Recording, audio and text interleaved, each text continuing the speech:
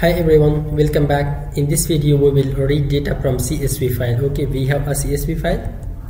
It is a CSV file with us, and we have a column, a row of name, state and zip code, and then the data. Okay, so we will read it from this file in ReactJS. So let's get started. Yeah, the final result will be like this. Okay, let's read it. See it, we have this data from the CSV file. So first of all, I have created the project. After project creation, we have an app.js, and I imported it in the index page. And the package that we would like to use, that would be the Papaparse. Okay, this package. This Papaparse, this package. Okay, you should install this package using npm install name of this package, Papaparse. Okay, after installing this package, so now let's start our coding. So first I will create an input field. Should assign values to this. Type is equal to, what is it? File name is equal to file.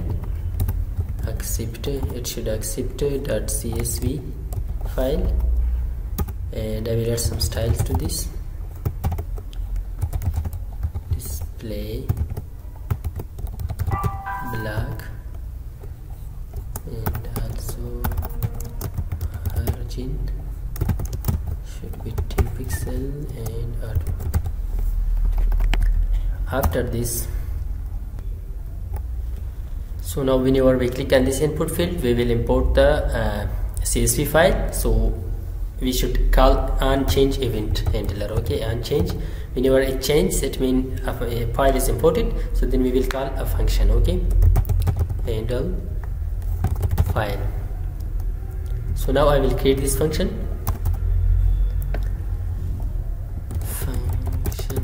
handle, or a row function we can create.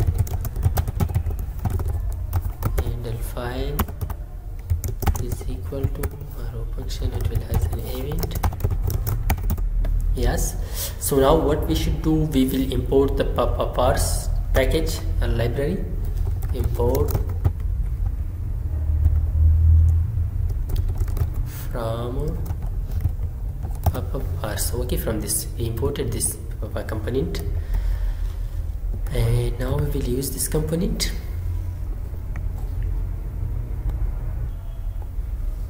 So we will use that component papa.parse, and here we will pass our file event.target.files 0. Next, okay, the first file, and the second parameter would be,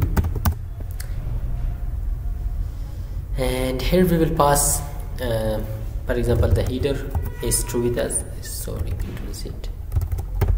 It is true, and skip empty line should be skippable. Should skip the empty line, skip elements, skip empty elements, true.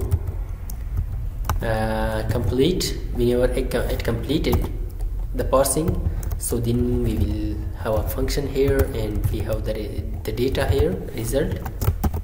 And now we will use this data, the result. What we should do, so first of all I will separate the columns and the header and the other data, the values from this data, from this result. Okay, so what I should do, I should first of all I will create two array, const column array is equal to an array empty array, and also const values array. After creating this, so now I will map my data. I use map function. Okay, result dot data dot map. Here we have the data. Use arrow function. What I should do now, I should push the data, the columns and the values to these arrays. Okay, column array dot push. Push object dot keys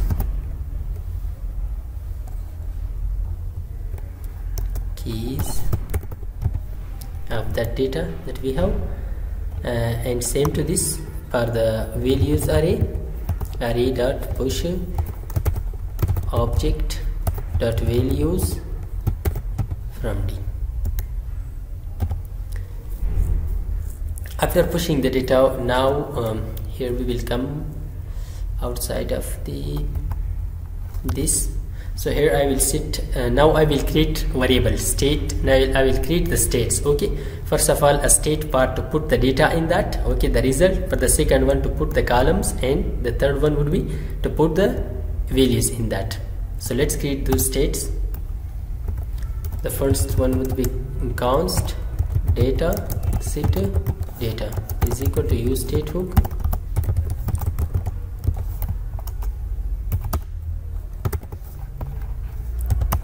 and another word would be column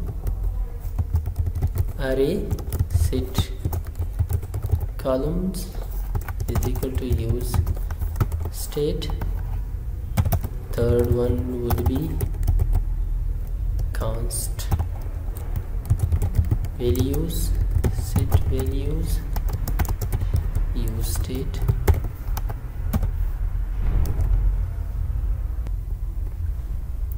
So I use it. These are all array types. I will just assign empty arrays here,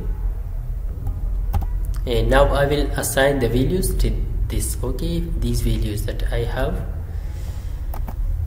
So first I will assign to the set data. Okay, to the set, this one set data. I will assign this result dot data, and second to the set column. To this I will assign column array and the 0 index, the first array, the first row of table. And now set values. Here I will assign values array. After this, now I will pitch and display it on the browser. Just come here. First I will create a table,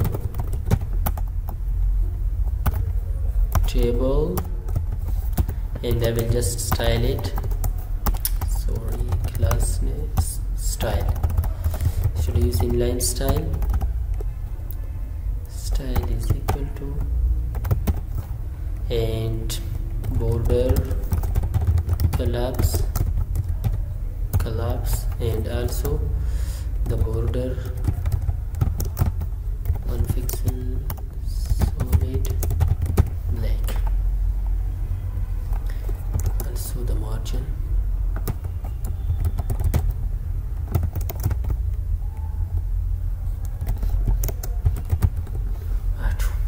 Now here come to the t head. Okay, here I will have an arrow.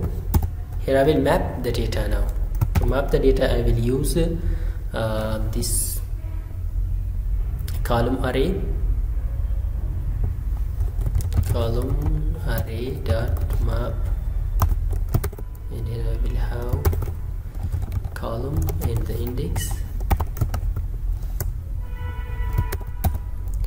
Here I will have a th, assign key to this, key would be I, and also here we should print the column or the data. So now let's come to the tbody, to the body tag. Here we will print the values. I will map the values now, values dot map, and here I have values and the index. So now let's create here an array row. I will assign key to this, that would be I, and here I will use the td to print the data. Td, I will print the v.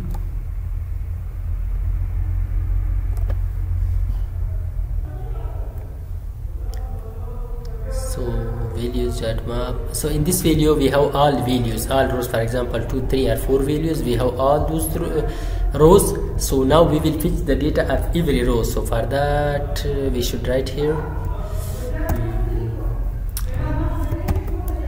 v dot, yeah, this it is, for example, the first row, second and third row, v dot map.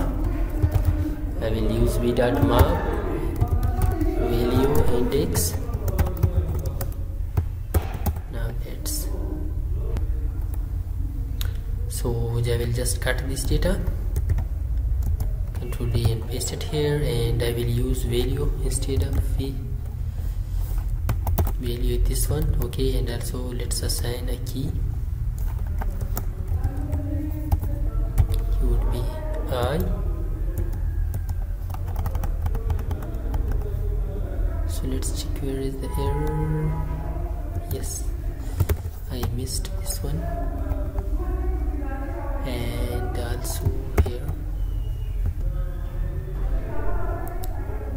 So yes, let's check it what happened now.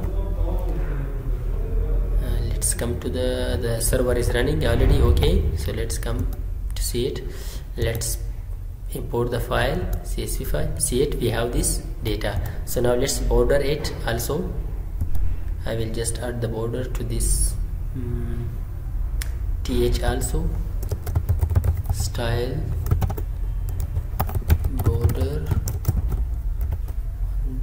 pixel solid black. Let's copy this to the td also.